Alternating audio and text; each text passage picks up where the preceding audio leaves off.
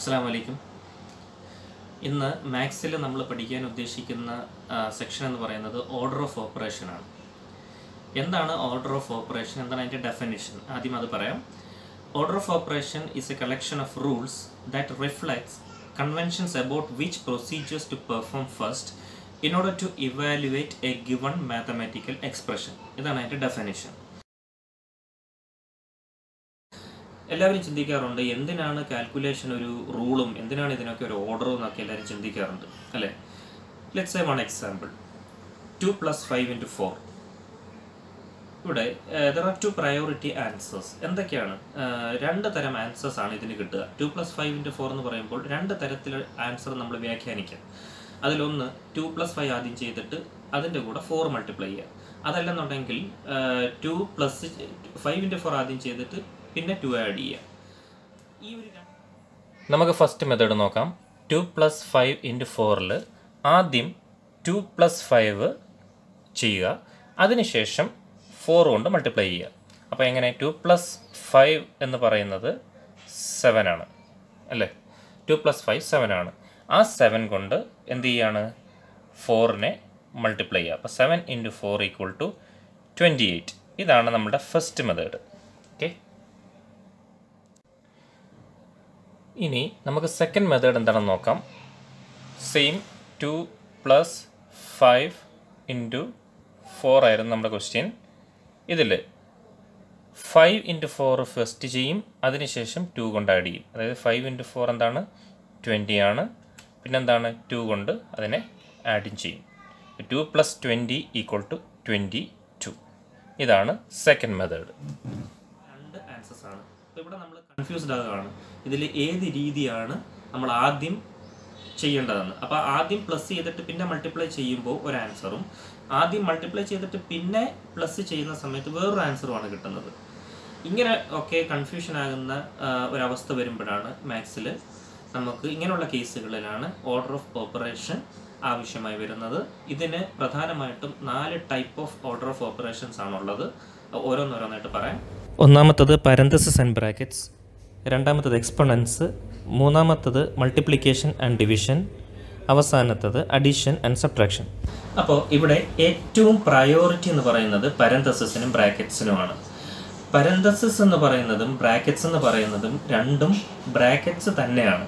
എന്നാൽ ഒരു വ്യത്യാസമുള്ളതെന്ന് പറഞ്ഞാൽ പാരന്തസിസ് 2 കർവ് ബ്രാക്കറ്റ്സ് ആയിരിക്കും.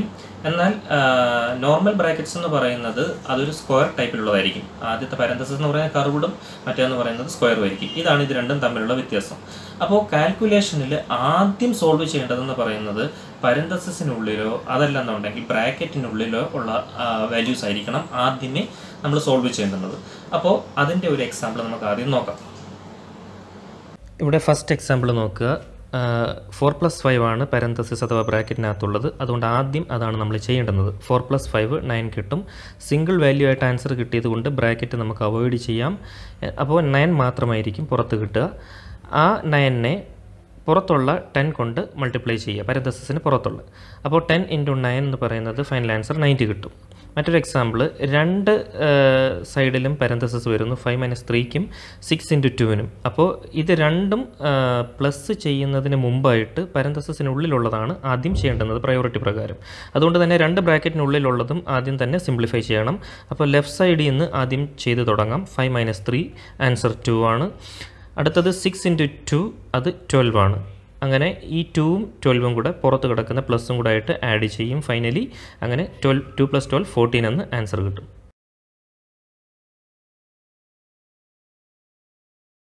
എക്സ്പോണൻസിനുള്ള എക്സാമ്പിളാണ് 4 × 4. അത് 2 × 4 ആണ്. അതുപോലെ 4 × 4 × 4 3 ടൈംസ് മൾട്ടിപ്ലൈ ചെയ്യാണ് 4. അതുപോലെ 4 × 4 × 4 × 4 4 ടൈംസ് 4നെ മൾട്ടിപ്ലൈ ചെയ്യുന്നു. ഈ റൈസ്ഡ് ടു 3 4 എന്ന് കാണുന്ന ആ വാല്യൂസിനാണ് എക്സ്പോണൻസ് അഥവാ പവർ എന്ന് വിളിക്കുന്നത്. മറ്റൊരു എക്സാമ്പിൾ 3 × 5² 5⁻². ഇവിടെ 5⁻² എക്സ്പോണൻ്റ് ആണ്. 5 × 5 25. ആദ്യം ചെയ്യുന്നു മൾട്ടിപ്ലിക്കേഷന് മുമ്പ് പ്രയോറിറ്റി പ്രകാരം. അങ്ങനെ 3 × 25 ആൻസർ ഫൈനൽ ആൻസർ 75 എന്ന് കിട്ടും. മറ്റൊരു എക്സാമ്പിളാണ് 3 സ്ക്വയർ ഇൻറ്റു 4. ഇത് പാരന്തസിസിനുള്ളിലാണ്, അതുകൊണ്ട് ആദ്യം അത് ചെയ്യുക. 3 സ്ക്വയർ എന്ന് പറഞ്ഞാൽ 3 ഇൻറ്റു 3 9. അപ്പോൾ രണ്ടാമത് എക്സ്പോണൻ്റ് അത് ചെയ്തു. 3 സ്ക്വയർ 9, 9 ഇൻറ്റു 4 36. അപ്പോൾ ബ്രാക്കറ്റിനുള്ളിലുള്ളത് ആദ്യം ചെയ്തു. അതിനുശേഷം സിംഗിൾ വാല്യൂ അപ്പോൾ ബ്രാക്കറ്റ് കളഞ്ഞു. 36 + 6 42 ഫൈനൽ കിട്ടി. ഇവിടെ മൾട്ടിപ്ലിക്കേഷൻ സബ്ട്രാക്ഷനും കൂടെ ഒന്നിച്ച് വന്നാൽ എന്ത് റൂളാണെന്നുള്ളതാണ് പറയുന്നത്. അങ്ങനെ വരുമ്പോൾ മൾട്ടിപ്ലിക്കേഷൻ ആദ്യം ചെയ്യുക. 3 ഇൻറ്റു 5 15, പിന്നെ സബ്ട്രാക്ഷൻ ചെയ്യുക -1, ആൻസർ 14. ഇനി മറ്റൊരു റൂൾ, ഡിവിഷനും സബ്ട്രാക്ഷനും കൂടെ ഒന്നിച്ച് വന്നാൽ ആദ്യം ഡിവിഷൻ ചെയ്യണം, പിന്നെ സബ്ട്രാക്ഷൻ. അപ്പോൾ 10 ഡിവൈഡഡ് ബൈ 5 ആണ് ആദ്യം ചെയ്യേണ്ടുന്നത്, ആൻസർ 2. ആ 2വിനെ 20 കൊണ്ട് സബ്ട്രാക്ട് ചെയ്യുന്നു. 20 - 2 = ഫൈനൽ ആൻസർ 18. ഇനി 12 ഡിവൈഡ് ബൈ 6 + 5 ഡിവിഷനും അഡീഷനും കൂടെ ഒന്നിച്ച് വന്നാൽ ആദ്യം ഡിവിഷൻ ചെയ്യണം. 12 ഡിവൈഡ് ബൈ 6 2, പിന്നെ +5 7 ആണ് ഫൈനൽ ആൻസർ.